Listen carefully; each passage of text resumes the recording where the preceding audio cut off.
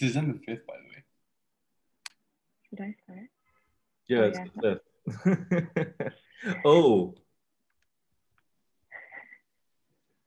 Wait. Good afternoon, everyone. Hello, friends, and hello, Som family. Thank you all for joining us today for the last session of Gallery Week in KL's Luminary program. I'd like to start by welcoming everyone to the 5th edition of Gallery Week in KL that celebrates culture from our city of Kuala Lumpur and now virtually. GWKL is all about collaboration, and as a nonprofit program, the Marquee supports art and culture by fostering appreciation, engagement, and economy through a variety of exhibitions and programs. This Luminary program has been the anchor feature where we have the opportunity to meet and discuss with experts to ask them on their views on topics and developments. So hi everyone, my name is Lienne Loy and I'll be the moderator for today's discussion on young collectors and new collections. On the panel today, I've gathered some of my friends to have a discussion about our personal interests of the arts and how we express them through our collected artworks. I'm hoping to establish a comfortable atmosphere so that we can all engage in an open and curious discussion. So as it is happy hour, I hope everyone has their drinks, alcoholic or not, at the ready. And with that, I'd like to also say thank you to everyone for being here on this late afternoon. And without further ado, let me introduce our panel for today. So firstly, we have Yeoh Xin Yi, a partner and head of financial risk management at KPMG, and co-founder of Sembilan Art Residency Program. We have Othman Mirzan, CEO of investment company Gilgamesh Capital, and Suleyman Azhari, a business development liaison at Singaporean art platform and consultancy, The Art Lane. So for those who haven't attended previous GWKL webinars, today's session will be broken down into each panelist's presentations, followed by a few questions by me. And once all the presentations are finished, we'll go into a discussion and audience Q&A. So while the panelists and I have a chat, please do submit any questions that you would like for us to address later on in our chat box. Okay, as it's 5:07, I guess we can start. We'll start with Xin Yi, who is not only an avid arts enthusiast, but started an arts residency for local artists a few years ago, and so has been an active proponent in the art world in Malaysia. So Xin Yi, I guess I'll pass it on to you. Okay, thanks very much. Thanks, Lienne. And thanks to Gallery Week in KL and the whole team for having this amazing sessions in the last couple of weeks. It's been very interesting for all of us, and I'm very, very honored to be on this panel with Suleyman and Othman as well, and to be with Lienne, who has invited us on board. So thank you also for considering me as a new collector.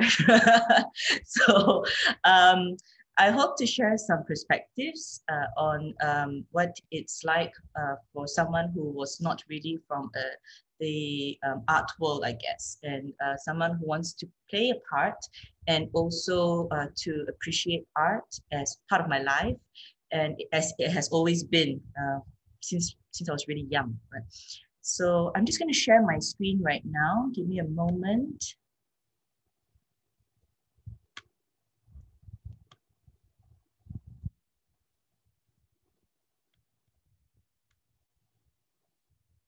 Can everyone see this? Great. Okay. So just giving a bit of perspective, I have 15 minutes. I will try to make it concise and understandable. A perspective of how I see art is that it's always been around us, however old we were and are. It is a form of documentation. It comes around everywhere as messages, aesthetics, where you're looking at things that you actually enjoy, you like, you observe something. It could be a picture, it could be even something that's up on the mural, and something simple, right? As simple as a picture in a magazine even. It's in nature as well. If you look around, it's all about perspective, balance, and how do you look at things. The structures that we see is also a form of art. Obviously, architecture is all about that as well, and it's a form of expression. And lately, we see a lot of art being used for to pay tribute as well, right? And it's not just lately, I guess, centuries ago, even when you have sculptures and all that, it pays tribute to people and commemorate things. So art is really all around us. It's not necessarily something that you buy and put on a wall and then you say that's art. That's not necessarily the case. So you can find it anywhere at any time, and you can appreciate it in any way and form that you like, right? I've spoken to many people and they always say, I'm not so familiar with art. Then I always think about it as, how can that be? Because everything we do touches on it. And everything that we see is a form of this expression, right? So it's something that all of us should be familiar with. Now, how things started with me, I guess there was never really a real beginning per se. Like you can't really put a milestone there to say, oh, this is when I started to like art. Like I mentioned, right? If you just look around you and you would appreciate things and you understand, what you like, what you don't like, or you appreciate that a certain documentation, historical documentation carries this form as well. That's how history was documented as well.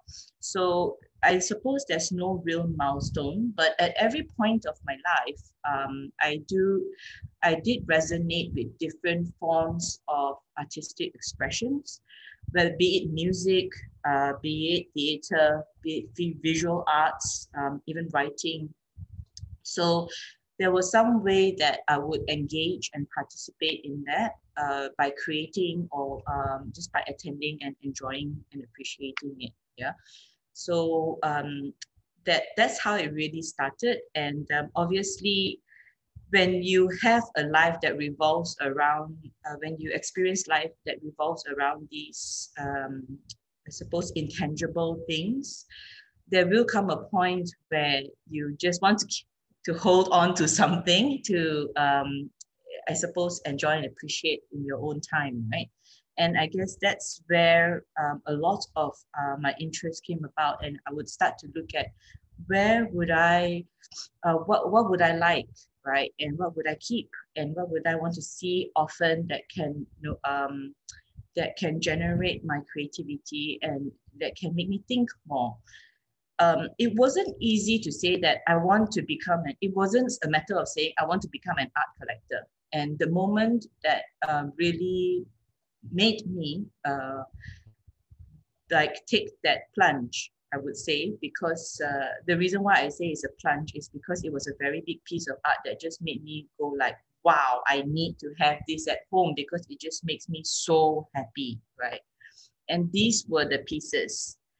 I literally just fell in love with these two in the most unexpected time, because it was at a dinner place, and they had these paintings that were featured, a very clever way of pushing art, I think. So it was at a dinner place, and when I saw this, I couldn't help but to laugh, and I was so happy, right?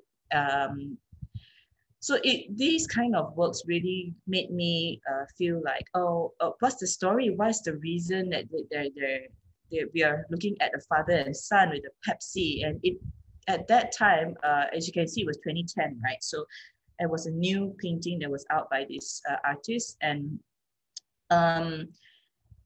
it was about the family in China. So I suppose it has something to do with the fact that it's a modern world, and you see the people are, huge, right? So they are going through a very different time in their lives and in their society. It's a father and son. It's a very typical, very patriarchal kind of society, right? So a lot of messages started to come out of it. And the next piece on the right, Speed, Faster, Faster, so was really funny. And what I really like about this piece is that the pig that's being delivered has no clue what's going on, and none of us do either, right? But we just assume that he's on his way to the slaughterhouse, to be honest, because that just looks like the setup. So it is a little bit comedic as well, and it's a sort of a story that isn't really explicit, but you're left to make up your own story. And I think that's just funny. And when we had this in our homes, in our home, it traveled with us when we were moving countries as well. And every time we had guests in our house, it's always a topic of conversation. And everyone will spend a lot of time just, that is so hilarious. And, we would talk about what the interpretation was. And I think this is what we really enjoyed as well, because we were sharing these things and people were like, enjoying this piece of work, right? Aside from the fact that it's very well executed, it had a very interesting thought process to it. We were very lucky that we were able to meet up with the artist, and this is even funnier because it gives you the understanding of what goes through an artist's mind, okay? And how we interpret this in so many ways. So when we asked the artist, hey, so what exactly were you thinking of? Where is this lorry driver bringing this pig to? And he said, oh, it's really up to you. I just really think that this is a funny way of interpreting the society at that time. And this is what we see on the street. And but it really depends on how you want to view it. And it is interesting, right? Because there we were guessing, and we're trying to guess what exactly what the artist was in their minds. But in reality, he's also leaving it up to you to decide, right? And his duty as an artist was he just wanted to share with you that this is an experience that we saw and we find interesting, and I wanted to show it in a comical way, and that's fun. So this is the story of Tai Jun's work that has traveled with us for the last 10 years across 3 different countries. And I think it has been some inspiration to some of our friends as well, to the art world, because it can be seen as just something very cute, right? And, and it's something that, brings joy. Okay, so then when I came back to Malaysia, I started to see a lot more about Malaysian art. And there were so many very talented artists that are in Malaysia. At that time, I guess we didn't see so many overseas, but I'm pretty sure that a lot of them are being brought overseas right now, even as we speak, right? So Khairuddin's work Khairuddin is someone that I followed very closely from the day that we were back. And this particular piece, This Is Not My Stop, was something that really resonated with me because of the LRT line. And it was very local. It is very local. And it, aside from the fact that he's really good with his technical skills in charcoal and line drawings, to this day, he continues to develop that skill. I like the localization of this content and how it is very Malaysian centric, right? And it brings that out. His entire series with this was also about people and about observations of the society. Many of them taken on the LRT, and this was really special for me. I'll just play this very quickly to show you the details, because the reason why this was unique is also because there are stickers on the perspex glass, right? So it's 2 layers. So the approach is not just about charcoal on the canvas, it's also spray paint, it's also several mediums, right? Okay, oops, sorry. And the next piece I wanted to show is also a Khairuddin piece. And this is something that he was 2 years down the road. And I'm lucky enough to have picked this up as well, because it shows the growth of Khairuddin in the 2 years from the previous piece that I got. And what I really liked about this is that the method is different, but his technique is still very similar in line drawings, right? But he's used a totally different medium. And this is the scratch etching on the photo printed aluminium. He spent some time in Hong Kong and Taiwan, I think, and that's where he picked up learning about some of the characters and how to I suppose to write and to mimic these characters. So it then has that feel of him taking that experience overseas and making it his own. And the story of this was also really interesting because it was talking about not having regrets. And I really like that theme as well. Okay, so this is Khairuddin's work, just a little bit of detail for you to see. The precision is really interesting. And what struck me was that if you make a mistake, you have to be very skillful to be able to fix it, right? So there's practically no room for you to make any mistake unless you are going to start all over again. Okay.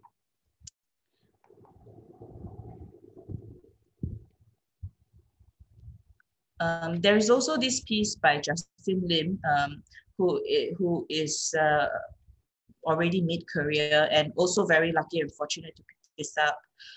He has done so many solo exhibitions, and I think he has something going on right now as well at the RK Fine Arts. But Honey Trap Arcadia was very interesting, and it was it was talking about the complexities and how do you interpret things. And this love nest piece struck me because it looked like something very warm if you just look at the nest and how the eggs are in there. But then there are these stainless steel razor blades that when we discussed this, and he was saying that, oh, it's very particular. He was very particular about materials as well, because he wanted to convey the message that, well, if you are in a safe environment, but are you really, and are the blades there to protect you, or does it pose any harm to you? So certain questions that are being raised and the dichotomy of things really came out in this work, and I really liked it. So this is another piece that I'm very proud to be able to enjoy in my own home. This is something that we got this year. It's a paper work, and I love it so much because, as you can see, it's very vibrant and it just lights up the room. And when you look at it, the precision is really amazing as well. It's built on the basis and concept of the Fibonacci sequence. And it just strikes such a, a very happy feel about this, right? So Nabiha has an architecture background, and she has decided to go into fine arts full-time. And I really respect her for that, because with this skill and the ideas that she has and the latest books that she's come up with, I think it's a really great addition to the art world. Okay, so there are a whole other host of pieces that I've picked up, and these are in various sizes, various forms. Some of them are artists who have done studies before they produce large pieces. And I like to collect these kind of works as well, because studies which are collected kind of gives you an insight into what goes on in their minds before they actually put it on a larger scale, for example. And where the studies are really interesting, I really feel that it's a good way to support that idea as well. So Shabandi and Ajim are artists that's come through our doors in the residency, but even aside from that and before that, we've already known that they would go very far, right? And these two artists have gone on to win awards overseas and local, and they've gone on to do bigger things as well. So really proud of where they've gone. But they've also continued to experiment. And I think that's what's really important for the artists. Ajim has a huge range of works that has a background in architecture as well, but he's also combined the very fine works of what a fine art artist does. And right now he's developing a lot of very new concepts, which also talk about society and the world around us, right?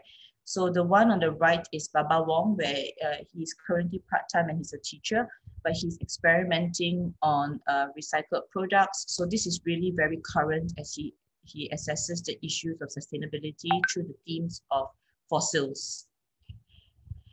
I'm not sure, I think I'm talking to, I have probably 2 minutes left, right? So, in exploring and in this love for arts, like a couple of us, 3 of us actually, we embarked on Sembilan Art Residency Program in 2014. as a passion project, as one of our partners, Lee, would call this. Totally correct. It's a passion project because what we really wanted to do was to bridge the art lovers with the art creators. So artists and people who would consume, right? So who would appreciate art. And we wanted to make art available for all. And that was a very big thing for us. We didn't want to have it in very serious locations. So we found places like cafes, we found places and we collaborated with various other platforms so that it was a very comfortable place for people who are not in the art scene or who are not typical art collectors to join us and to come and speak to artists, to talk to them, to join our community programs, and to get to know what it is like to create and to appreciate and to understand. So I think we achieved this quite well. We are in the middle of pivoting, and we're hoping that we can come back with more interesting projects in the future. You can check this up on Instagram and our website. Because I continue to explore about art. These are some of my favorites, which I was very lucky to go to the Venice Biennale to explore.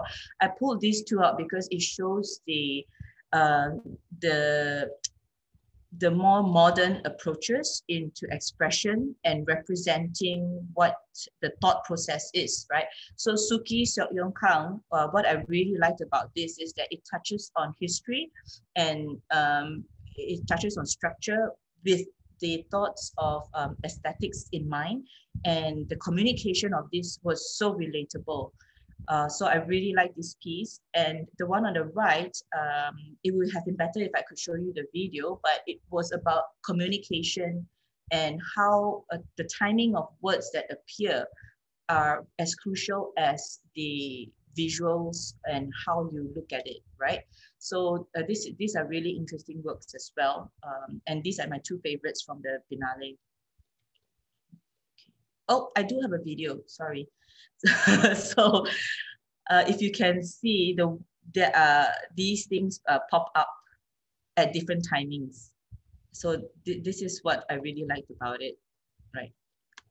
Okay. So just a quick sum up about how I feel and sentiments about art. It's for everyone, which is one of the reasons why we did Sembilan. We really wanted to bring it out there, and I must say that we have been able to reach out to a lot of people who would not typically walk into a formal setting for art viewing like galleries and art shows. Art is sometimes purpose-led. It's about how you relate and how it connects to your environment and to yourself. There is this topic about collecting versus investing. I won't go into too deep into this right now. I think that it might come up in the Q&As, but just bear in mind that sometimes when you collect, you're not necessarily investing. When you're investing, you're not necessarily collecting. So there are two very different concepts, and I've seen people thinking about these two and trying to figure out where they are sitting, and you just need to understand that these two are very different things. It's all about interpretation, and we should take it as a personal experience. So if one person might like a piece of work, but it doesn't mean that Lienne or Suleyman and Othman, they might like the pieces that I've chosen, right? So they would have their own preferences as well. So make it a very personal experience, and just trust what you like. And as long as you love it, I think that's the most important thing, right?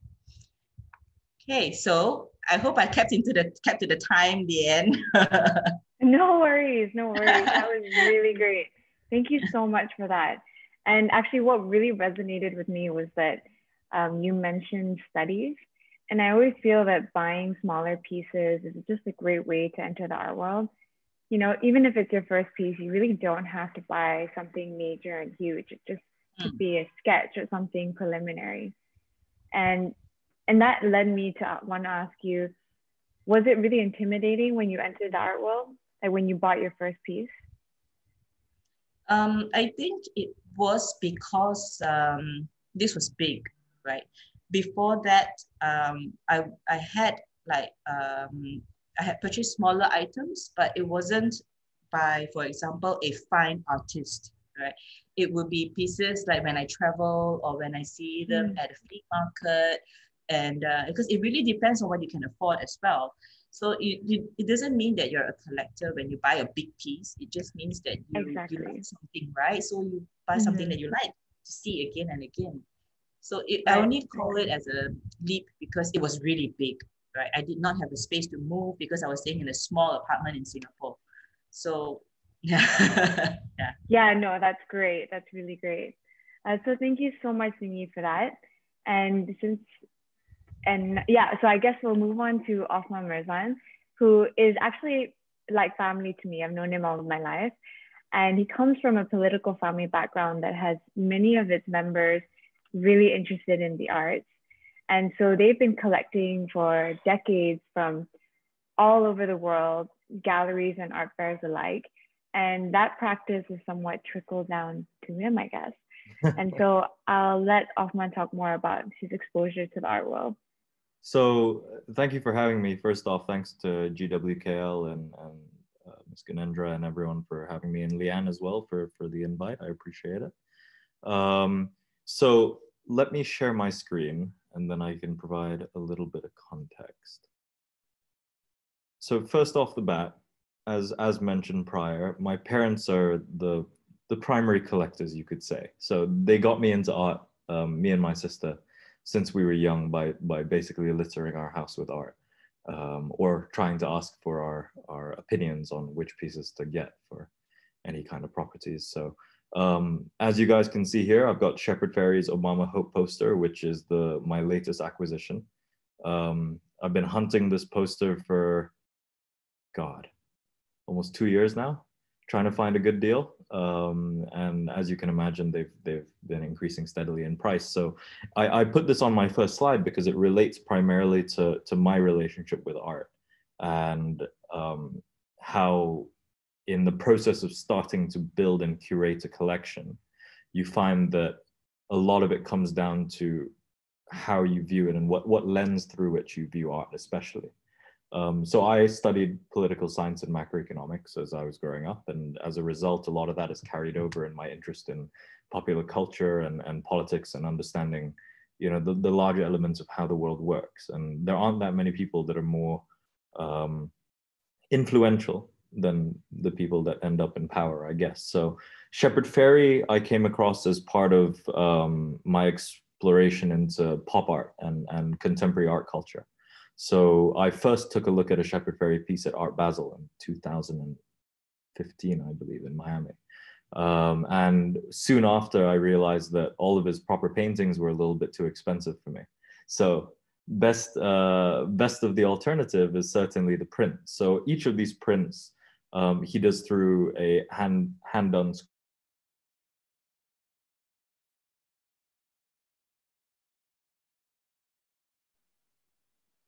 Oh, I think his screen's frozen for a second.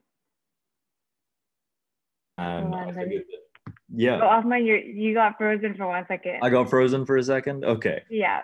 My internet connection is unstable, unfortunately. I'm in the jungle. No worries. You were talking about Shepard Fairey's screen printing process, I think. Yes. So he does. So typically he'll start off with one painting of the original piece that he wants to do. For the Obama piece, there are actually two. One is with Obama and one is with Shepard Fairey still, the original Obama piece. But then he transfers it over into screen print and then does limited runs where he'll sign and number each one as they go out, usually between 200 and 300 or so. So as a barrier for entry for young collectors, I always found that prints seem to be the most inclusive medium to really go towards artists that are somewhat aspirational. You know, if you can't shell out thousands upon thousands of dollars for a proper painting piece, getting a limited run print or something that the artist does that particularly speaks to what kind of artwork you're looking at to collect, tends to work as an incredibly good entry. And to be honest, I've never really moved away from that entry. I like prints because A, they're cheaper to insure, and B, you don't have to worry about whether or not some shipping company is going to scrape off a good top layer. So you can just put it in some glass casing and leave it at a free port or have it imported accordingly. They also appreciate more uniformly in value over time. So as somebody that runs an investment firm, value is one of the things that I do look at art. So moving on, the Obama Hope poster, I'm sure everybody knows, but there's another print that he recently did in 2017 to celebrate activism across what was at the time quite a transformatory period for women's equality and pushes for things like that. So this is a series of 3. It's called We the People. And they did approximately, I think it's a 500 first run print and about a 250 second run print for each of them, all numbered and signed. And they split them up so you weren't able to buy them as a single piece. So the reason I included this in the slide is because there's a little story to go along with my acquisition of the pieces.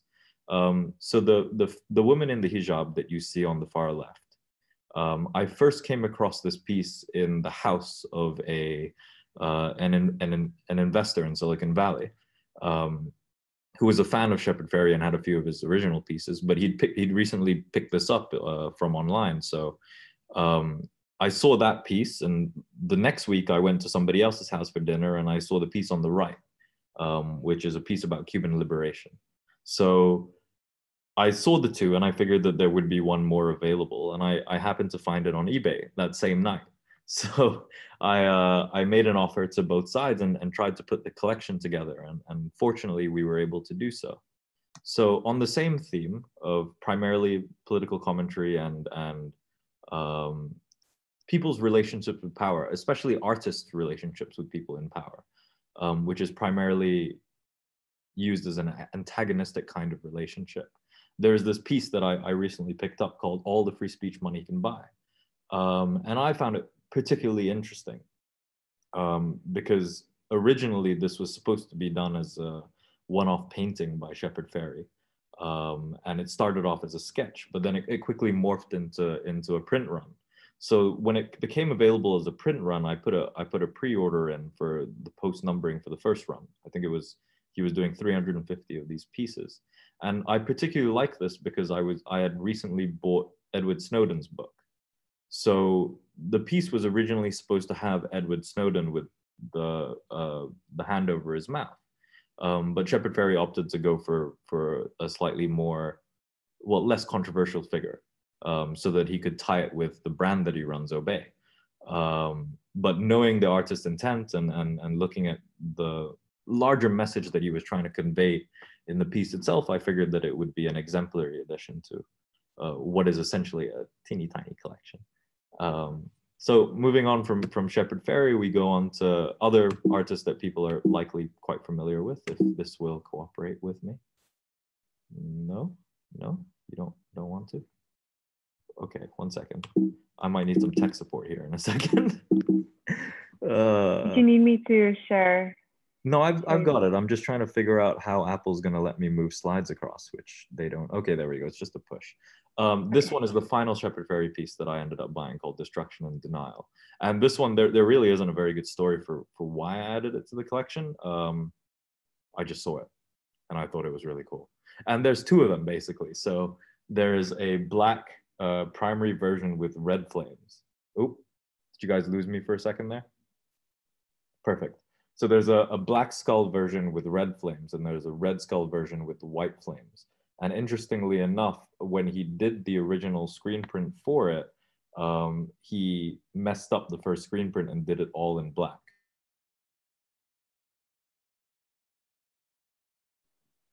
Oh, this time we did lose him.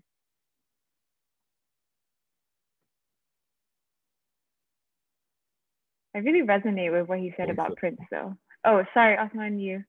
I got cut off. Okay, I'm sorry about that. My internet's been terrible. No worries. And it was the flames. So I figured, well, the original one that he did was black on black, and that didn't have any kind of contrasting elements to it. So we did a secondary run of 250 pieces in the red, which I was fortunate enough to be able to pick up at the time. Now, these pieces, when they come out, if you're able to get them as soon as they come out, they tend to be quite affordable. You know, in relative terms, we're talking about just under 1,000 ringgit or so. But if you pick up just the right ones, because he will usually do, or most of these kinds of pop culture artists in the US at least, will usually do about, I think he does 6 to 10 runs per year of different prints. If you get the right one from the right year, they can appreciate quite quickly in value. So it all comes down to what the approach for collecting for anybody listening here is really looking for. If you're looking for something that you want to hold on to and keep forever, of course, just go for any piece that evokes anything inside you. But for somebody like me, who I will usually hold on to and keep as part of a more permanent collection, maybe about half of all the pieces that I acquire. A piece like this is something that I would be happy to keep for a long period of time, and at the same time be happy to offload later if the right price and the right appreciation comes along. Now, moving on, I have included, so he's done murals as well, which I recently found out you can commission. I have not asked for a quote yet, though. I feel like that may be a little bit much. But here's Alec Monopoly. So Alec is an artist that's becoming more and more famous in the US. He's recently done collaborations across California with the Beverly Hills Hotel, I think he's doing one with Vans soon, things like that. So I've known Alec, the artist, for, God, 6, 7 years, something like that. And when I first got to know him, he was doing really small pieces. So primarily just drawing on Monopoly cards were his first run of pieces. And slowly he got a lot more collectors that wanted to pick up on his pieces. So now he does primarily commission only. As you can tell, it's a play on Scarface and the Monopoly Man. Primarily, it's like a cyclical joke on capitalism. Primarily is the way I see it. The majority of people that push up the value of his art are people that they themselves aren't serious art people. They like it because it reflects what they see as an opulent lifestyle. But for the people that have been buying his art for ages, will have known him from before he became this socialite in Los Angeles. And as a result, a lot of his earlier pieces, the writing in the background, which I'm not sure you can see here, are actually mostly anti-capitalist newspaper articles. So things about the 2008 financial crisis, things about Wall Street, screwing over small people, things like that. So in a lot of the houses you'll go to where you'll see pieces of his, it'll be in houses where people don't actually understand the art that they're hanging on their walls. But they do give you very, very good value for your money. So I'm not complaining. This is a piece that I purchased and sold last year called Rich Airways. So Richie Rich over here and Alec Monopoly and Mr. Monopoly, for some reason, the companies behind the characters never ended up reaching out to him to try and demand any kind of royalty. And I think that it's gotten so far that he's just able to use them without any kind of requirement to pay off. So, these pieces, eventually, it's more likely that he's going to be unable to continue painting these kind of monikers. So these are the ones that are appreciating primarily in value. I like the piece just because of the color combinations. I didn't really buy it as part of a need for a permanent collection, just primarily because I knew somebody would eventually want to buy it for some more. And they did, so it worked out. This piece I've held on to since 2017, actually. It's in Silicon Valley. It's a Pablo Escobar piece. He did about 4 of these. Lots of different notorious criminals, basically. He painted them. And what I found interesting about it was his approach that he took. So there's quite a few contemporary artists that are coming up in LA that primarily use stencil templates to be able to get this kind of accuracy and dimension. But his approach, really, all these kind of squiggly lines here, a lot of the shading and the initial texture comes from randomly dropped acrylic dots that he uses the underside of the brush to incorporate. So up here, where it's all primarily, completely blacked out, that would have been just free paint that he would then take the bottom end of the brush to kind of intricately bring in more detail. Rather than starting off with the basic levels of detail with the eyebrows and the primary facial features, for some reason, he tends to like to take the view that you might as well, just do it as a top to bottom piece. So in the development process, he's not actually thinking about layering so much. So that's why I found it particularly interesting that it came out with a level of detail that that provides the kind of shadow and texture that would usually be done later as part of a layering exercise rather than as part of the initial inception of the design itself. This piece I'm going to hold on to for a long time because he's not doing any more of them. Then we move on to an artist that I'm sure a lot of people here know. I'm not really going into the smaller and indie artists that I've been taking a look at recently. Murakami. So Our Hats.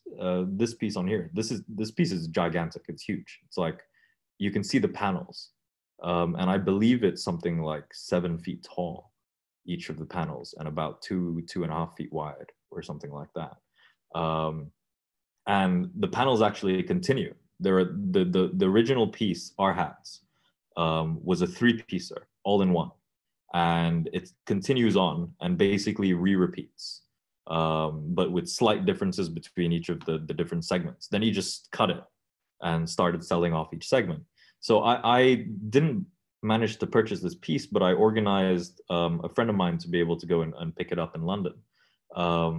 And the reason I really like it is because there's a 3D element to it that you can introduce that isn't commonly found in these framed and canvas pieces, where you can actually use it as a room separator, a room divider, if you really want to, which is how my friend has it presented in his apartment at the moment. But the level of detail, and I think the imagery itself, which is very reminiscent of old, I forget the term, not oppie, Japanese demons. It's that kind of art style that he's brought forwards into a more contemporary realm that I find particularly interesting. Murakami tends to get overplayed nowadays, certainly, because he sells everything under the sun. But at his core, I still appreciate him as an artist. I've included this piece as one that everybody would recognize, Flower Ball, which is his new primary kind of image that he likes to use in a lot of his pieces. So these are available as canvas circles, as well as in print form. So I have a couple of the flower prints, but the canvas pieces themselves are so inflated in price at this point that it doesn't seem worth it, really, to be honest. So Ahmadzaki Anwar, these pieces are in our house in KL. So Ahmadzaki, I'm sure a lot of people that are listening in know of him as a local artist. We had these commissioned. So these are all 2.5 feet squares, a whole series of them. And these are all different elements and parts of our house here in Malaysia when it was originally designed. So Ahmadzaki apparently was a fan of the architect that did our house, Carrie Hill. So when he came in to take a look, he wanted to not just paint us as kids, but also wanted to paint the house that we were in, which I found, well, odd, but quite interesting. So in amongst all the furniture, God, just stop freaking out, please. Sorry, 1 second. Little bit of tech support here. We're getting there. All right, cool. No worries, we're still here with you. Okay, it shouldn't take a second. There we go. Yeah. So this is actually my bigger brother, Omar. I'm here. I was smart enough to put my hand over my eyes for some reason. So, even though it is me, you'll never know that it's me. And there's my sister looking like she's about to cry. But we've had these pieces up for, God, since we got the house, so 13 years or so now. I think they are about 13 or 12 years old, and they're oldest, and they've never moved. They've always been in the same place.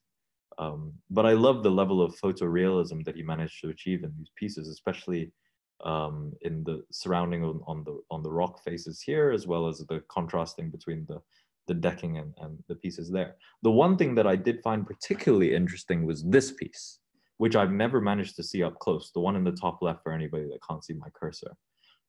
It is the one piece out of this entire environment that does not fit.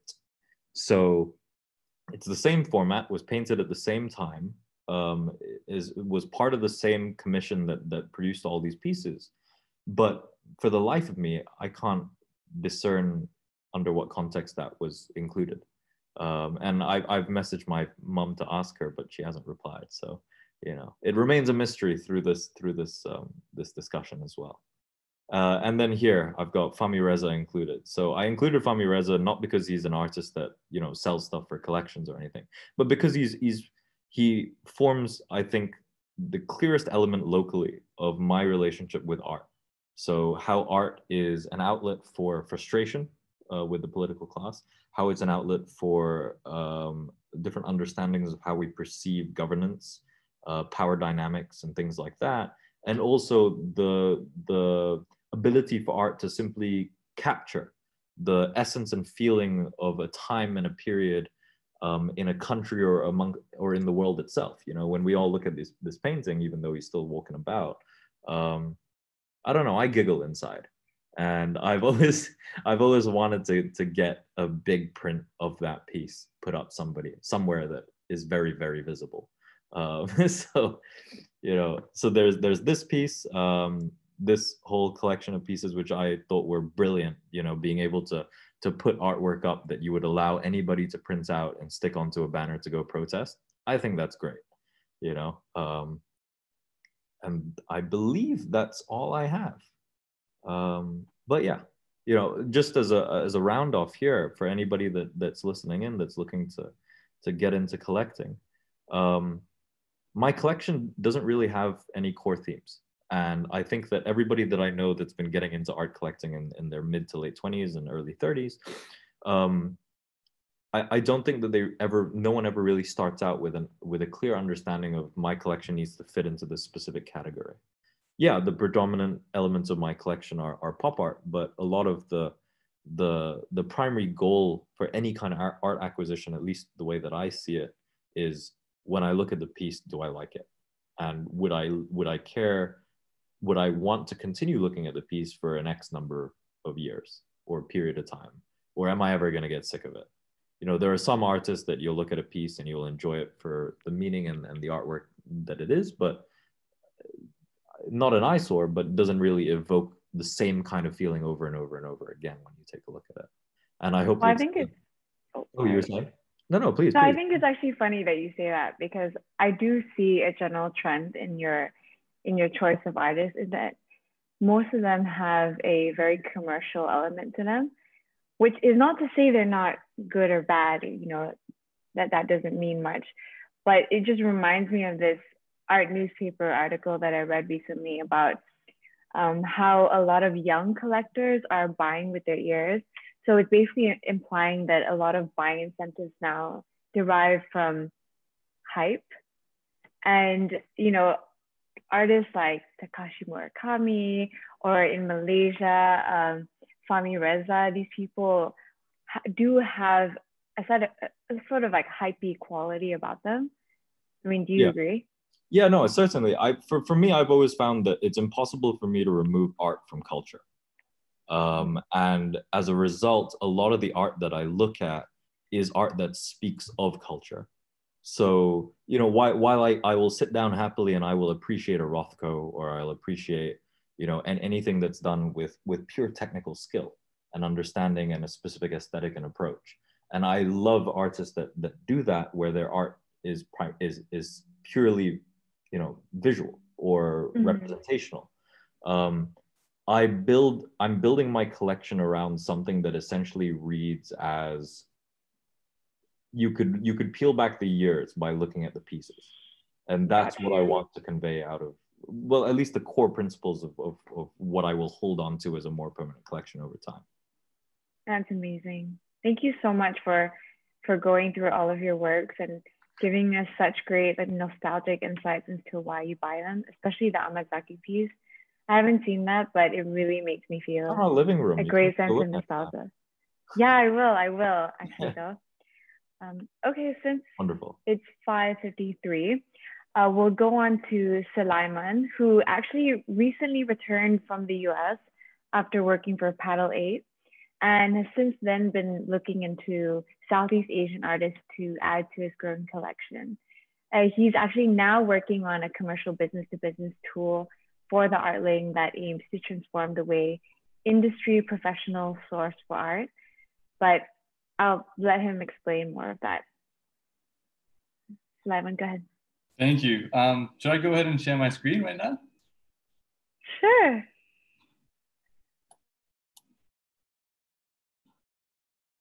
Okay.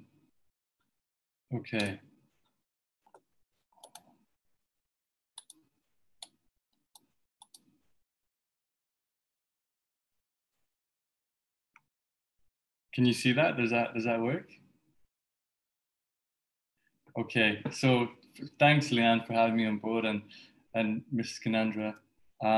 Really happy to be here and to be a part of this and talk a little bit about my experience collecting and what collecting means to me. So I'm just going to zoom through this. I think I've only got 15 minutes, but I'm just going to talk a little bit about myself, reasons why I collect, what I collect and what I look for, things I've collected, and then just briefly touch on art in the age of a pandemic. So clearly we all know that, you know, exhibitions are different right now, and we can't really go and view art the way we do, experience art the way we usually do. So just touch on that a little bit, and then open it for Lienne to ask any questions. So I think similar to the other people here, I didn't study art history or didn't have an art background. I studied philosophy at NYU, and then funnily enough, I was always interested in art and the art world and the art market, and read a book about management of art galleries in university, and came across this company called Paddle 8. So I sent them an email being like really interested in what you guys are doing, and they asked me to come in and essentially work for them. So start off with an internship and then end up working with Paddle 8, which is was an online auction house led by this guy called Alexander Gilks, who was an auctioneer at Phillips and is a big player in the art world. And then earlier this year, I moved back and joined a company called The Artling, which is an online art gallery, but also an art advisory. So what I've been doing for them is I've been helping them work on this B2B tool that helps industry professionals like architects and IDs source for artworks in a centralized platform, and sort of centralize the whole process of finding artworks, the shipping, the installation, the framing, and just making that whole project management part of finding artworks for a project easily. So it's cool. It's we're looking to fully launch at the start of next year. So stay tuned on that. And what I also do for them is I help them with their street art collection. So if anyone's familiar with Paddle 8, what their forte was, or what they sort of focused on, was street art.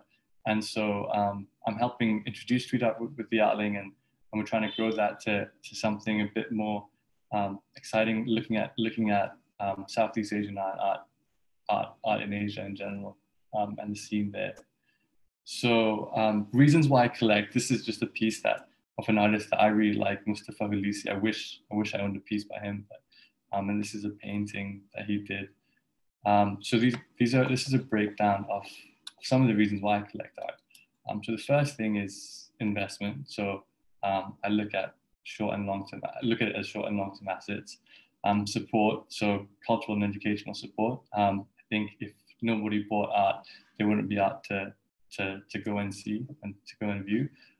Aesthetic pleasure. It's nice. It has to be nice to look at. Interior design.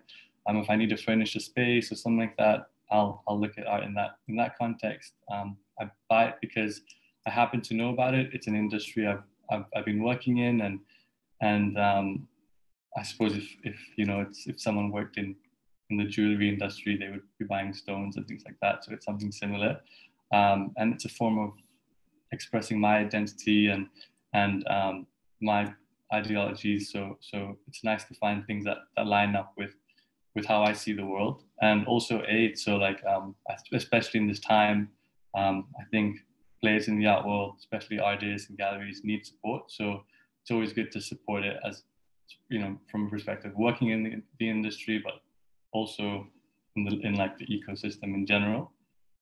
Hang on, sorry. Okay, so what I collect and what I look for. These are 5 works that I've collected, and I'm gonna go over the 5 works in a second, but generally what I collect and what I look for. is broken down into two streams. So one of it, so the main stream is obviously personal. So this is more of an emotional pursuit, and what I focus on is outside art. So usually self-taught artists and artists that fall outside of the mainstream art history narrative. So things that people that are getting recognized later on for the work they've done. And some of the key prompts almost that I look at are stuff that triggers my memories, is philosophically engaging and falls in line with my philosophical views, stylistically playful, and value for money, and also educational to a degree. And then the other stream is for investment. So this is not non-emotional purchases.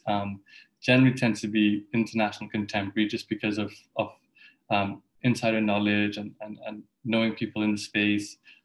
Some street art, I look at the market value and tends to be lower value stuff. So print, as Othman mentioned, prints and editions and works on paper. So how it works is that, usually I buy and flip, and this is used to fund what I actually like to collect and things I don't look to sell, because I don't have enough money to be buying stuff that I just want to keep.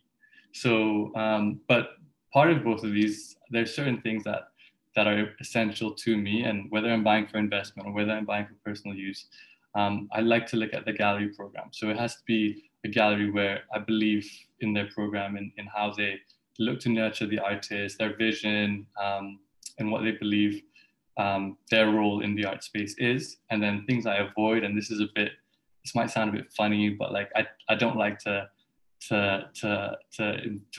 deal with stuff that has a negative sort of feel.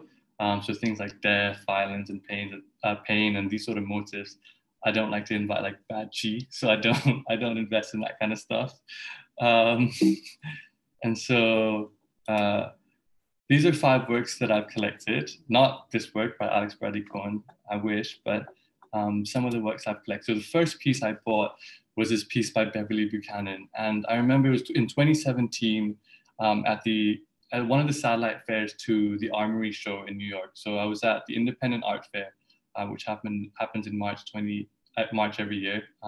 This year it didn't go on because of the COVID, but back then it's a big fair. So, and I remember at the time I was already looking for my first piece, and I was thinking that, how do you approach, I was reading about how do you ask for prices, because it's quite daunting to go to a gallery or a fair and you see all these pieces and it's quiet and the gallerist is just sitting in the corner, and there are no prices behind by the paintings, and I read that, you just have to sort of go up and ask, and that's just what you got to do. And so I remember seeing someone's guy's glasses, his name was Philip, and I asked him, there was some Julian Martin pieces, small pastel drawings that I really liked. So I asked him, hey, I'm interested in these pieces. Do you know how much they're going for? And he tells me, I'm not actually part of that gallery, but she's a friend of mine, so I think they're around, this price. And we just started talking, and he's a really sweet guy, and he was a director of a gallery called Andrew Edlin Gallery, which is in Lower East Side, Soho of New York. And this gallery focuses on outside art, so stuff like Beverly Buchanan, Thornton Dial, so artists that are self-taught, as mentioned, and don't really fit in the mainstream art history narrative. So an example of what outsider art is that, we remember the 50s as pop and Andy Warhol, but parallel to that, there were a lot of other movements that were going on and which weren't recognized because of how big people were commenting on commercialization and the printing stuff and all that, and adverts. So Beverly Buchanan. So what this gallery did was, Andrew Edlin Gallery and Philip, who was the director at the time, he decided to just have works by Beverly Buchanan, which is quite daring for a gallery. Usually they want to showcase their whole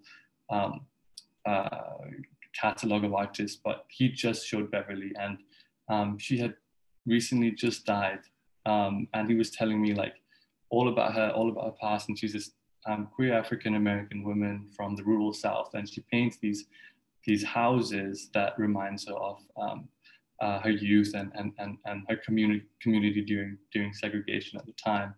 And they're super colorful and their own pastel, and they have this eerie feel to them, but at the same time it's like clearly just from memory, you know, and it's has a nostalgic feel to one's childhood and youth. So and she also makes these little shacks which are really cool, which are just a kind of they look really like rough and raw, and they're really nice. So if you get a chance to check it out. And Philip was telling me that, you know, she's getting a lot of attention right now. So if you're thinking about something, I'd really recommend it, and was just talking me through it.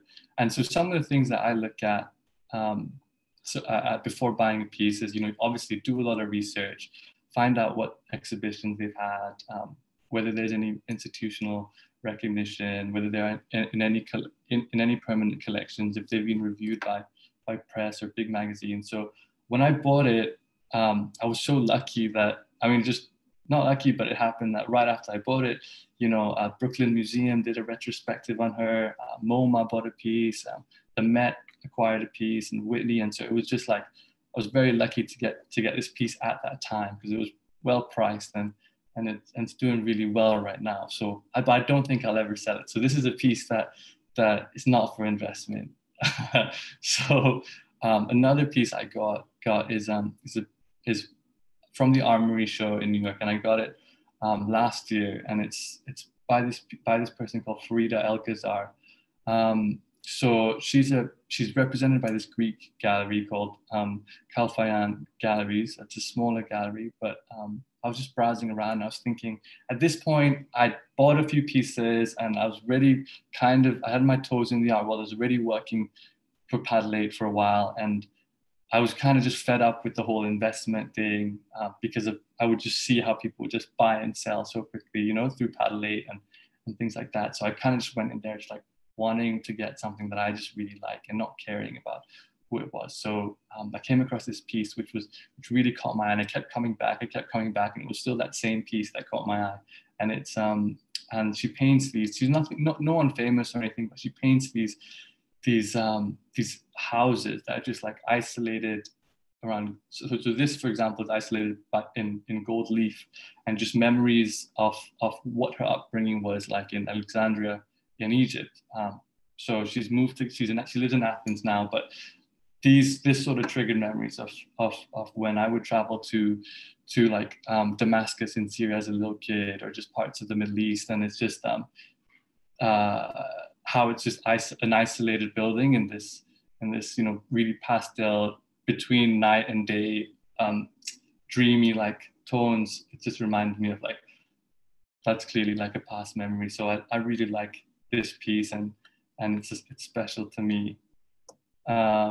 And then there's stuff where I've bought for investment, but I also quite like. So this is a piece by Alex Gardner, who's with the whole, who's an artist with the whole gallery in New York, and he paints these black anamorphic figures and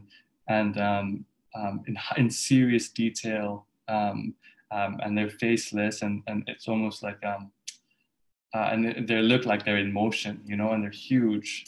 And so I just thought they were really cool. Not much to say about it, but just a commentary on like, I don't want to sound like an art historian or like a pretentious art critic, but they're really cool, and just invokes a lot of thoughts about what it's like to be African American in this day and age, you know, like what it's like to be in that kind of body, and so these are things that I thought was cool. So again, how it happened, how I ended up getting this piece was, I was at the hall for work, and there's a street artist called Maya Hayuk, and she was doing this print release. So I'd gone, and I got a piece by Maya Hayuk, and the gallerist was talking to me, and we were just chatting, and she was telling me they're doing this release of prints by Alex Gardner. Like, if you want, like I could get you on top of the wait list. And I was like, okay, cool, you know, and let's do it. So I ended up getting a piece, and I'm really happy with it. So this is something cool. And this is something I bought this year. It's a piece by Sophie Van Helleman, who's a blue chip artist, and she was with Saatchi, and she's with some big galleries now. I bought it. So this is, she did this release with counter edition. So it's a kind of a semi-print where it's printed, but at the same time she's done watercolor over it. So she's kind of mixed the two, and it gives that unique feel. So as Othman mentioned, like prints are a bit more of an entry level, like a lower barrier to entry to get into the art world if you're looking for works, and sometimes you get really good deals with prints. So I thought this was a cool piece. It was unique, and it was well priced. And also on top of that, she donated all the proceeds to a food bank in London. So just to raise funds during this COVID period and during the height of COVID. So I managed. I'm a member of that of Counter Edition, so I managed to get this piece early. So it's something I like to actually at the back there. You can't really see it. And finally, this piece by Faith Ringgold. She's another outsider artist. She is pretty big, but I remember seeing her in the Armory show the first time I went, when I got the Beverly Buchanan.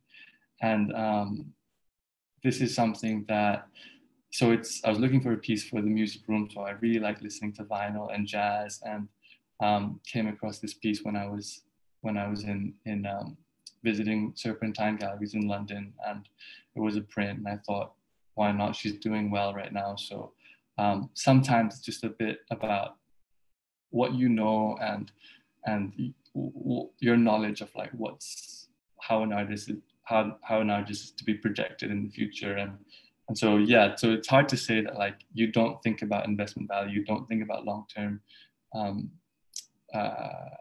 returns.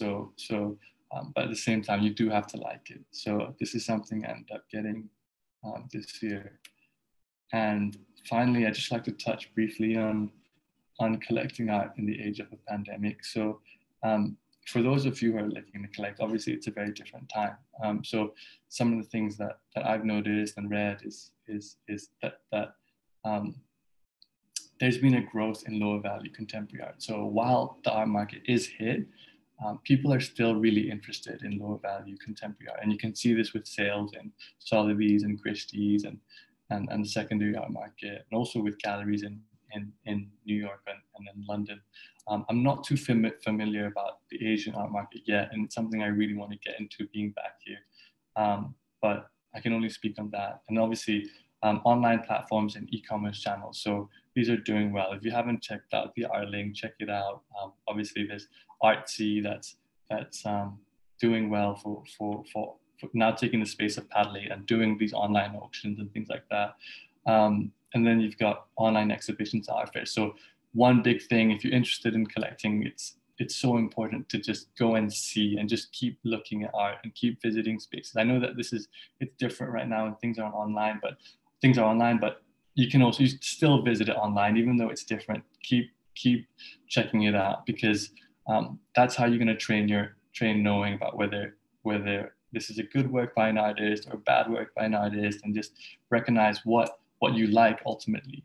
So keep visiting galleries and things like that, and even online exhibitions. So another thing that I think I picked up on is that because we're not allowed to travel so much right now, support local. Like I'm sure your communities really could do with some support and financial support. So if you see something and you can afford it and you like it, get it, because you won't regret it.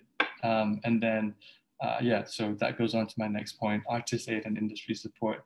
And I was speaking to Philip again the other day, just getting in touch with him, because and just seeing his thoughts about how the art market is doing in New York and the space he's in.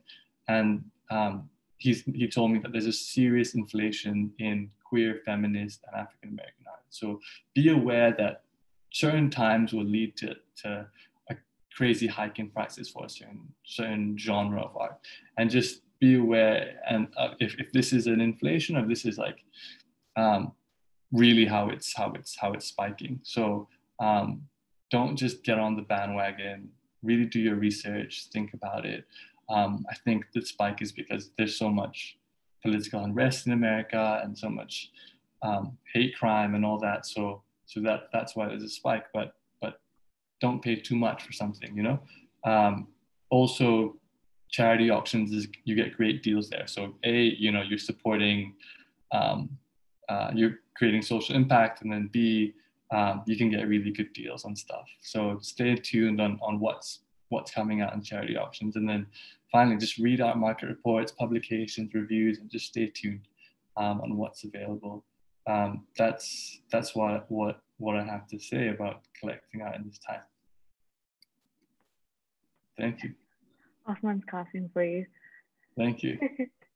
Thank you so much for that. And firstly, I love your Alex Gardner piece. It's beautiful. Thank you. And I also really appreciate the fact that that you mentioned outsider art, because it really does highlight the fact that other movements are happening in parallel to those that are in the mainstream. And that doesn't make it any lesser art to purchase or to add to your collection or put in your house. And so I think that's important. And another important thing that I was reminded about is that please do drop in any of your questions for us to address. I will be asking our panelists a few questions right now, but this is to, for the audience to just drop in anything you're curious about and would like to ask each person. They can be specific or just general questions. And so with that, I think I'll go on to the Q&A session where I'll ask our panelists a few questions. And I think it all really pertains to one another, just because I feel like all of you have incidental connections between your works and how you see the values of artworks. And one of that has been the urban factor of art, and the fact that, art should be approachable to many different people. And so with that, I've always just wondered how not only do you curate your own collection, but how do you see your art collection evolving in the next 10 years? And I'd say I'd like to start with Xin Yi with that question.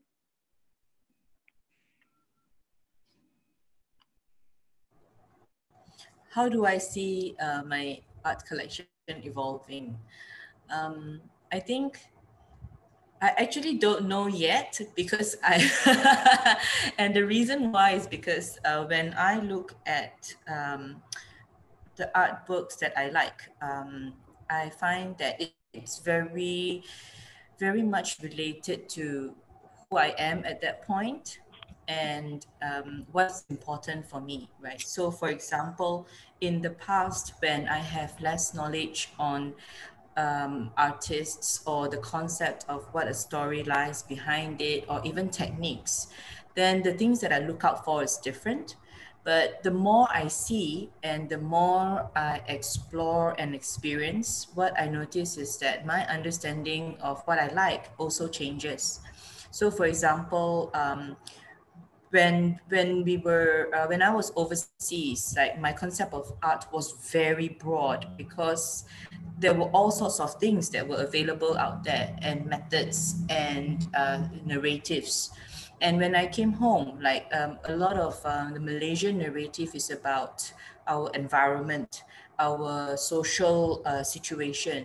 And then you adapt as well, because you kind of realize that, this is the narrative of Malaysian artists, and we talk about how our environment is changing.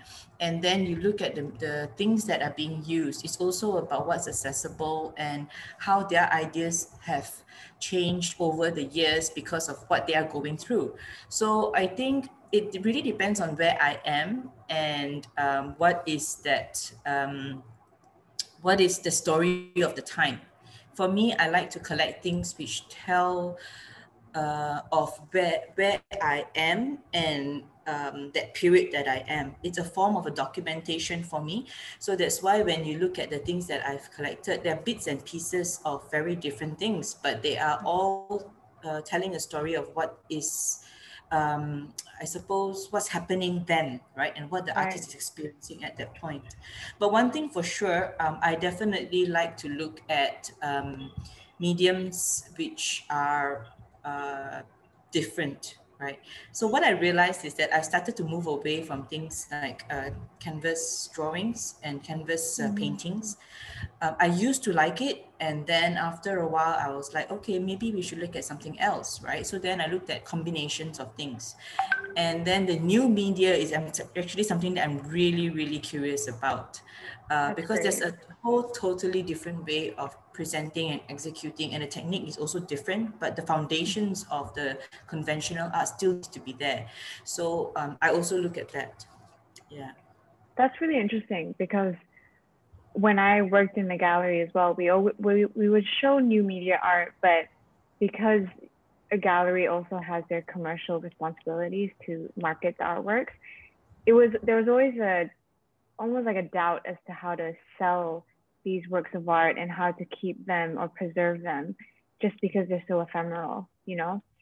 And I think, but that's a great way to, you know, stay with the times and stay relevant, because it's a great practice that people are really starting to dive into, you know, video work or projections or, you know, installations. So I think that's really great. And I agree that, you know, when you keep up with the times, you tend to grow with the artwork or artworks that are, you know, being produced at the moment. But on the contrary, I know a lot of people who follow the artists and maintain relationships. And Othman, you mentioned that one of your friends is Alec Monopoly, and I remember you told me about him when you were in London during college. And I was so intrigued because I was like, wow, this is, you know, this guy seems like such a big artist. I wonder how that's going. And do you think that he's informed any of your buying choices when it comes to like urban art, street art? I can't treat, like, I've never treated his art as if it was collectible, I guess. The only piece that I really hold on to is that Escobar piece, because I asked him to paint it.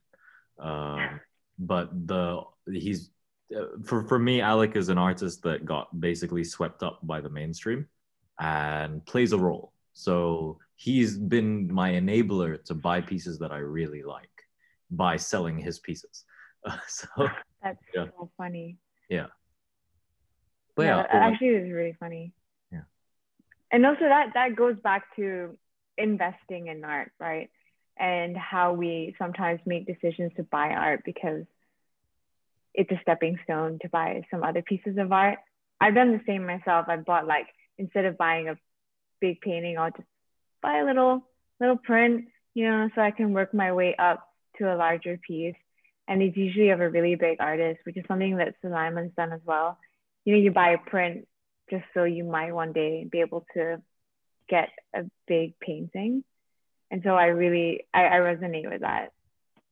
Oh, actually, I have a really good question for Suleyman. You mentioned that a lot of galleries and exhibitions are shifting online. And I was just wondering what your thoughts are about that. You know, do you think that these online exhibition formats are actually capturing the essence of these artworks? Do you think they're doing any good at all to the industry? Okay, so I guess a short answer, it'll never be the same, you know? It'll never be the same. Seeing something online, seeing an exhibition, no matter how well it's done, there's no way you'll get the same feel or same connection with an artwork. But at the same time, and with that, I think people who are buying stuff online, it's with artists they're already familiar with, and a story they already know. So it's more about acquisition and owning something that they're already familiar with. But when it comes to seeing a show or seeing an exhibition where you've never seen the artist before, you've got no relationship to the work, to the gallery, it's very hard, I think, to appreciate it. Yeah. Xin Yi seemed like she really agreed, or keen on answering. Do you have an answer or an idea of how it's changing maybe the industry? I resonate with what Suleyman has shared, because I think the emotional factor, or rather the feeling you get when you actually look at a really good work, is very different when you see it up front. And it is also a function of the space that it's at. And a well-curated show can really give you a very different experience, right? So I've experienced that many times, and that's why I keep going back to exhibitions, to shows, and I really love it, because there's something different about being in a room with a very interesting piece of work that you can resonate with, and that you can connect with, right? When I look at exhibitions online, I feel that yes, it's nice or it's not nice, but that's all I feel. You know, I don't go like, wow, that speaks with me. So I can't get that kind of interaction. I don't know if it makes sense, but it feels too detached. So I really can't wait for the chance to go back out and experience the physical space. When you go to shows. I do want to say something else on the point, and it's that one thing positive about online exhibitions is that for a lot of us who feels like, you know, art has this almost sacred quality. Exhibitions that have this aura for people who aren't so familiar with collecting or viewing art. So I think that for these segment of people, it allows that freedom in viewing works, you know, without being criticized, without being judged, with feeling from like you're looking at it from your own home, you know, and this is what like Instagram has done, for example. So maybe for younger generations, it really does serve a function, and they can have that connection that maybe the older generation will not. And so we'll just have to see how it changes, because it is the reality, and that we will have to look at a lot of art online now. Yeah. No, I agree. I mean, a lot of artists are selling their work on Instagram and Artling and Artsy and platforms like that, which is really changing the whole industry in a pretty great way, for that they're almost democratizing art, which is amazing. But one of the roles that Xin Yi mentioned, and also Othman mentioned earlier on, is this idea of curating and maybe the role of the curator. Somewhat Josiane Regain asked, well, thank you for all the inspiring presentations, but as collectors, what are your feelings about art curators? Do you refer to them to get their opinion about artwork, or do you simply ignore them? What role do you think they play in the art ecosystem? And Othman, do you have any? Yeah, I think it's context. So like speaking about what Suleyman was mentioning earlier about online stuff, I think the online world for purchasing and viewing art works really well for 2D and for prints. Outside of that, it becomes very difficult. The easiest example I can think of is C.Y. Twombly. So C.Y. Twombly, for the people that are listening that don't know, his pieces, if you were to take a picture of it and look at it, it looks like a 4-year-old did it. But what you're missing is the context and the scale, the environment. So he has a permanent collection at the, I believe it's the Fine Art Museum of Berlin. And these pieces are huge. They're like 10 feet tall, 12 feet tall, 2 stories, gigantic pieces where you basically just doodled over a gigantic canvas, some crazy, I don't know, semi-psychedelic stuff. But I love it. Like I love C.Y. Twombly as an artist, but I would say if the first time that I ever viewed one of his pieces was online without any context and especially without any curation, I probably wouldn't, give it a second look. So, much like the way that we as collectors are putting together pieces that may fall under a category that we think will get value or may fall under a category of things that we specifically like, there will always be a theme, be it the kind of aesthetic that you like, the kind of medium that you like to look at or collect, the kind of thing that you like to display. or in, you know, closer to the way that I approached it, the curation of things that have to do with events, or things that have to do with specific moments of time that are captured in its essence as part of a piece of art. And I think that that's where curators are particularly important, is not so much in sure, how you present it is important, but also the order in which and the space in which you view and understand why the art is the way it is particular. Yeah, context. Yeah. Right. I agree. I mean, my dabbling in curating has also taught me that sometimes the artworks can't speak for themselves, and you really do need to create some kind of framework to, you know, put these pieces into context, or, you know, create a narrative around it. But another question that came to mind by Jia Teo is, well, this is specifically to Xin Yi, but also it is open to everyone else, is given how the industry awareness is sparse in Malaysia, what do you think we can do here in this country to spread awareness and perhaps reduce the stigma of art collecting as an upper class hobby? Are there any difficulties that Sembilan Art faced that you'd like to share? Oh, yeah. So when we started Sembilan, I think this was one of the main things that we noticed and we wanted to address. That's why Sembilan was so crucial, and the model that we built around our channel of exhibition was largely also to address this.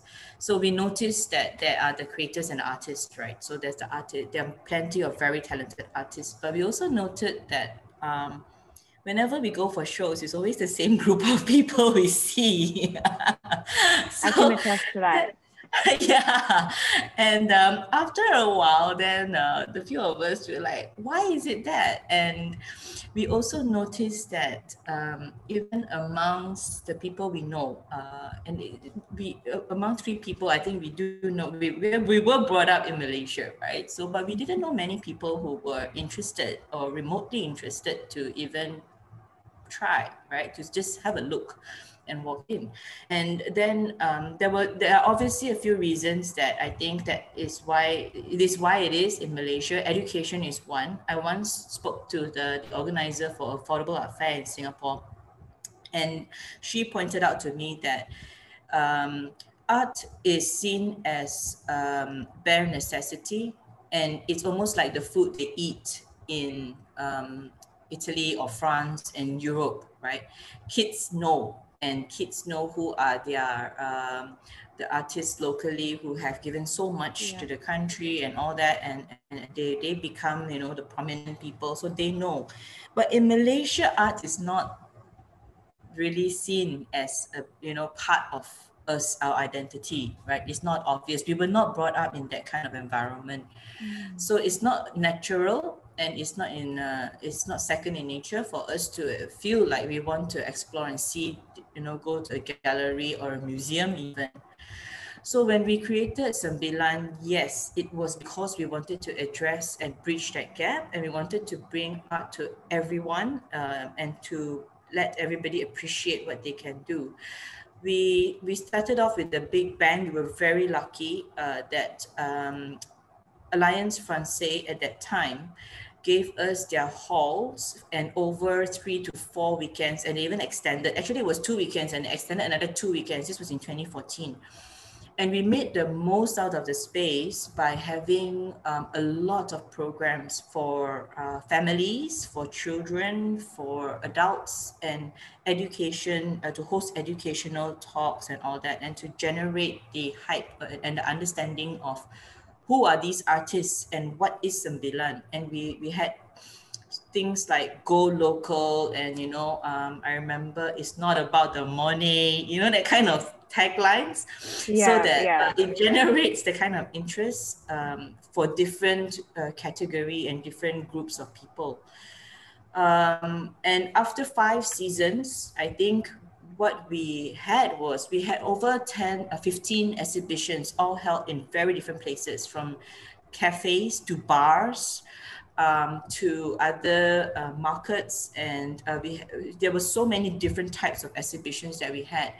And we had very different groups of people coming, to a certain extent that some of the other collectors actually told us, you guys have very different groups of people coming to the launches and the exhibition for the artists because of the venue, I guess, and by virtue of like the brand, the Sembilan brand, right? By the time we had the most recent one in 2018, unfortunately, we had to stop for a short while. But in 2018, our turnout was really good. And you could see the breadth of people come, the different types of people coming to the exhibition and the coverage of exposure that we got. We have very good friends in the media who was putting it out there for us as well on different channels. So we put ourselves on things like Mix, BFM, Hits, right. Even the more popular and younger generation kind of media outlets as well. So that, you know, you get a different group of people coming and community outreach programs. We reached out, we had our mini auctions through our other community projects with SMA, you know, is the another group on disability. And we reached out in very different channels. So I think the main thing was to generate interest for different communities. And I think it worked. I only hope that we can continue further. So we are still planning on what's next. Yeah. But that was definitely one of the things that we are trying to encourage. And in Malaysia, I think that's what many of the people in the art world should try to do as well. I agree. I think education is such an important component. If you go anywhere in Europe, art history is a core subject in their education. So when they grow up, they know a handful of artists, right? Like you said, that contributed to national culture and, you know, made an impact in the international sphere. And so you mentioned collaborations with different types of industries. And question for Suleyman, do you actually see potential collaborations within the industry between maybe say Artling and Sembilan Art, or, you know, event spaces like the Go Down, toward a shared goal in educating Gen Y and Z on art collecting? Yeah, definitely. I think I would like for that to happen, you know, because I think it's just access at the end of the day, just having initiatives to help people see what's going on and see what's available. I think people always complain. I'm sure you can speak on this more, Xin, but people always complain that there's such a small art scene in Malaysia, like there are no galleries, or like there's not, it's so infant, but there is actually a lot of stuff going on. And I think that a collaboration with a larger platform, something like the Artling or Artsy, where, you know, you've got the infrastructure for an e-commerce space to bring this to light, with something like Sembilan Arts. I think that's something that could be great for growing the cultural awareness of art in Southeast Asia, for that matter. Yeah. That is actually, yeah. I mean, it's having these online components are actually helping to grow education amongst the youngsters who just, like, you know, Google everything, which is really amazing. I mean, I'm young. I mean, we're all young here, but, you know, I'm just saying. A question for all panelists: which Malaysian artist do you feel is doing interesting work and would recommend us to follow? Because we're all, you know, very internationally exposed, but I think that it is important to, like Suleyman and Cindy and Othman as well said, support local. Is there one artist that you can think off the top of your head that you can just tell people to follow?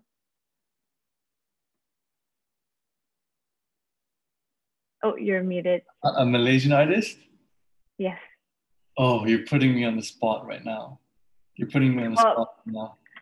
I can tell you one Malaysian artist that I'm currently following who is just growing a great fan base in Asia in general, and they're called Pangmak Sulap.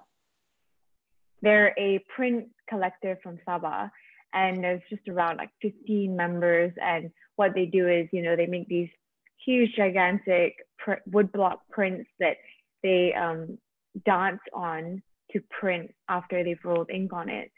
And what comes out of it is these amazing collaborations between 15 members, and they're always commenting on political issues all around Malaysia. So I have one of their snake and ladder pieces, and the game is the game of all these political scandals that have arisen in the past 5 years. So that's a collective that I've been following recently. And for everyone who's listening, Punk Rock Sulab are a great collective. There's a diorama artist I've been following, Eddie Putra. Have you guys ever heard of him? Does these incredible, super detailed, tiny dioramas of local neighborhoods. Beautiful, absolutely beautiful. It's like if you shrunk Chow Kit down to fit on your desk. That's what his art. Oh my days. Oh, sorry, he's stuck again. That's a nice freeze pose. Yeah. This is big. Was I for frozen? me, I've been looking at... Was I frozen? Yeah, your freeze Ooh, pose. love it. Yeah. Eddie Putera. I've been following him for the past couple of months, trying to find more pictures of his art and the context under which he makes it. Very much in the introductory phase to getting to know the artist at this point, but God, they look super cool. They're like these teeny tiny neighborhood dioramas, where it's like if you shrunk whole neighborhoods down into 30-centimeter blocks. Beautiful.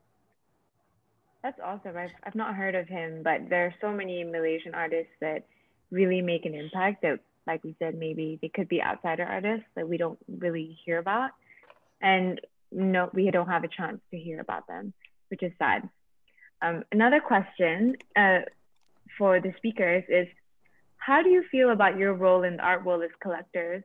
How can the consumption of art be more democratic within a saturated and corrupt market? I'm not sure what corrupt is implying. I'd say, okay, so I'd say 50% of all the art I buy, I sell. So from a value perspective, unless the art market suddenly wants to never appreciate, you will always need rich people without taste at the end of the day.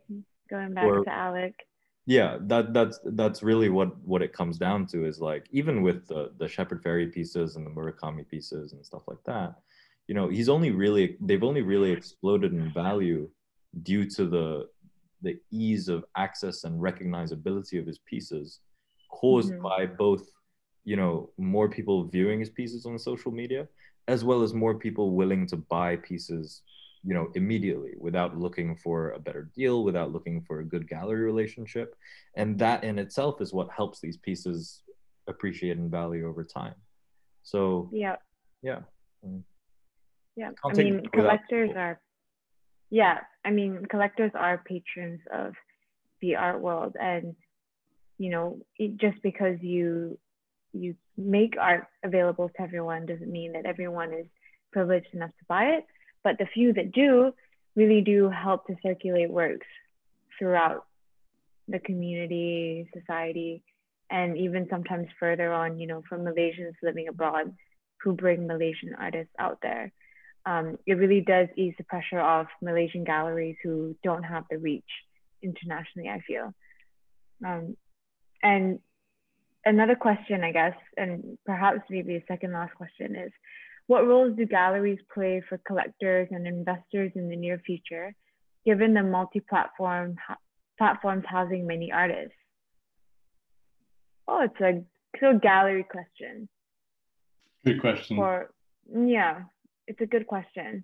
Maybe Suleyman, can you touch on that? Sure. I think you'll have a good perspective as well, being with A+ and things like that. But I can just say briefly that, so in terms of identifying the career trajectory of an artist, there are almost like steps and tiers in galleries. So you've got the blue chip galleries, and these are the highest level of a gallery there is. Like it's almost like the museum level of a gallery. So something would be like Saatchi Gallery or Gagosian. And then you've got a mid-range, and these are like feeder galleries that where artists can almost go up to the next tier. And then a lower range where certain galleries, if you identify them, have artists that tend to get picked up by bigger galleries. So something like Thierry Goldberg or will lead on to somewhere with Anton Curran, which is a big gallery in New York. And then from there, they'll go into Gagosian, for example. So identifying these channels will allow you to make note of galleries that have really good programs and really know how to push the right artists. So if you're looking in terms of investment, identify these trajectories and these almost a step ladder of galleries that exist. I absolutely agree. I always call them A, B, and C galleries, which doesn't imply that one is better than the other, but they do have different roles in the industry, and they are still significant, even though you have online iterations of these galleries. Like we've said, online exhibitions themselves do not always present work in the appropriate context or in the appropriate forms that you can appreciate them in, unless you know they're prints and meant to be on screen, which is important to note as well, I think, especially for now. And I'm also quite wary of time. We have 15 minutes. So maybe we'll just do one more question and see how that ends. How do you see the current art scene in Malaysia, and how can we make it better or elevate it? It's a big question.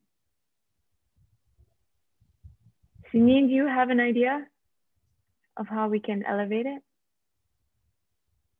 Wow, that is a big question. So earlier on, we talked about education awareness, and I think I think that in Malaysia things are opening up.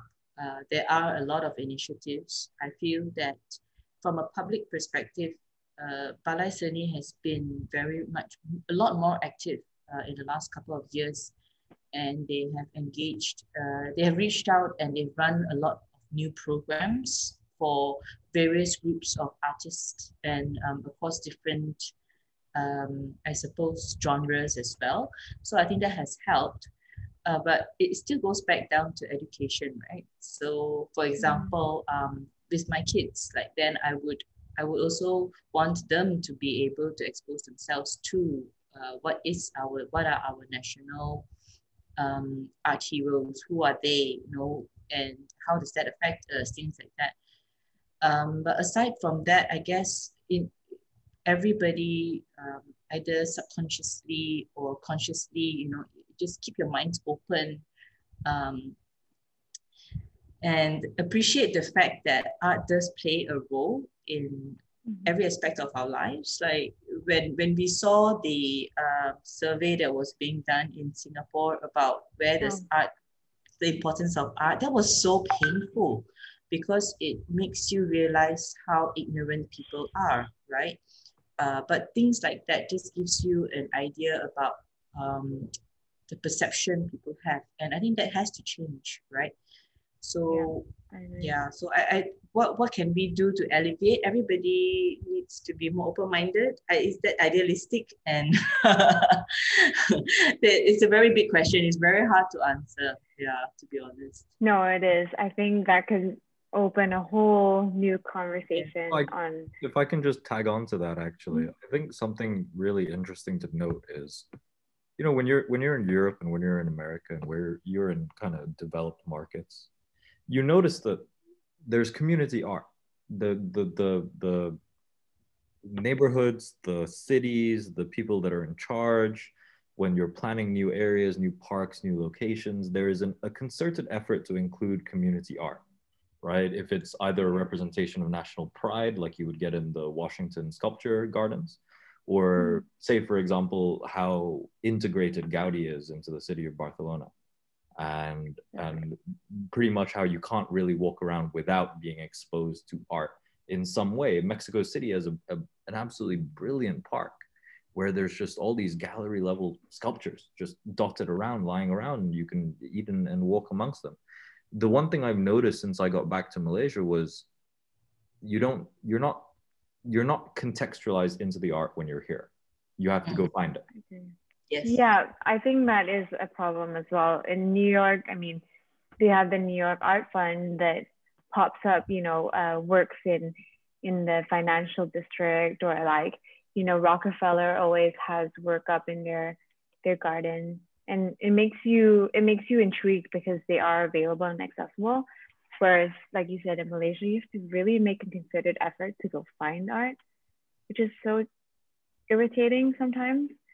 But on a brighter note, oh yeah, sorry, go ahead. I do want to add briefly on that note, and it doesn't fully tackle the point, but it's just something I want to say for everyone, and it's that like stuff like public art, installation art, it's going to be a bigger thing now while people can't really be indoors and at galleries. So and in some ways, like you mentioned, the New York Public Art Fund and installations like this, it's a form of street art. It's on the street and it's publicly viewable. Right. So I think people need to rethink, or we should rethink what we think of as street art, and not as a aesthetic visual thing of being graffiti inspired and anti-establishment or anything like that, but something that we can publicly see and something people are tagging for everyone to see, like outside of a gallery space, outside of the commercialization of a gallery. So on that note, let's pay more attention to the street art that exists in Malaysia and consider that as public art, as a New York public fund, as you mentioned. So things like that, I think we should think about. That's really very true, because when we see in the last 1 year or so, you do see a lot more of murals, for example, that's to be specific, right? Like in KL, in the other more hip areas like Ipoh, Penang, you know, and everywhere in Klang Valley, there are a lot more very beautiful murals. You have Kenji Chai doing a really awesome job, and many other mural artists, right? And I think there is a growing appreciation for that, less destruction of it and less removal of it. The authorities actually start to leave it there, right? But they start to understand, you see. So everybody does play a role. You have a couple of destructors, right? But they are more politically driven than anything else. But otherwise, that's where the public actually takes a role in saying that and voicing out that, hey, yeah, this is so beautiful. And the fact that when we appreciate it, even taking Instagram pictures and posting it all over the net shows appreciation, shows that it's something that the public wants, right? So I think these are the little things that we need to be proactive as well. We need to go out there and enjoy it. Just because you see it on the Instagram, you're just sitting at home and then, you know, you don't go out and support the fact that it's there. That doesn't mean anything, right? You're just another keyboard warrior. So yeah, we need more active and less passive participation. And I agree with that. And on that note, I'm just wanting to wrap today's session by saying thank you all for such like positivity and encouragement in making, you know, art more informative and giving people a perspective of art that is not so exclusive, and for coming into this discussion with an angle that art should be accessible to everyone. And it doesn't really matter where you start, whether it's outsider art or Takashi Murakami. It's all still valuable and valuable to you in some way, somehow. So I just want to thank all of the panelists that are here today, and the audience that are still listening, and Gallery Week in KL for allowing us to have this insightful conversation on collecting. And I also hope that some of what we said really resonates with everyone and encourages you all to start collecting your own artworks or starting your own collections. And before we close, I'd like to introduce Shalini Ganandra, the founder of GWKL, to just say a few words. Hello, thank you so much, Lienne, and thank you to our super panelists, Suleyman, Othman, and Yi, because what we really heard was your story, and that I think is what art is about. It's about the narrative, it's about telling a story. The artist tells a story about a place, a time, a subject of interest, and collecting is about a story, and appreciating is about a story. And we've heard three different, very distinctive stories, very different aesthetics, and a wonderful rationale that's not always commercial, which is kind of heartening to hear. And I think that in terms of just accessibility, it's really about appreciating everything that is around us. Malaysia has so much to offer in terms of architecture, in terms of heritage, in terms of conversations and dynamics. This is all informing our collective conscience on art and creativity. So we shouldn't, I think we should really celebrate what we have here and enjoy it and try to revive and resonate with it. And that's one of the reasons and objectives of Gallery Weekend Kuala Lumpur. And we thank you so much for bringing that message across to our wonderful audience with all the lovely questions. And we look forward to seeing what you do in future and having your collections featured and discussed and shown at the great museums in the world. So thank you all, and look forward to seeing you again next year. Gallery Weekend Kuala Lumpur. Thank you, everyone. Thanks so much. Bye-bye. Bye. Bye. Bye.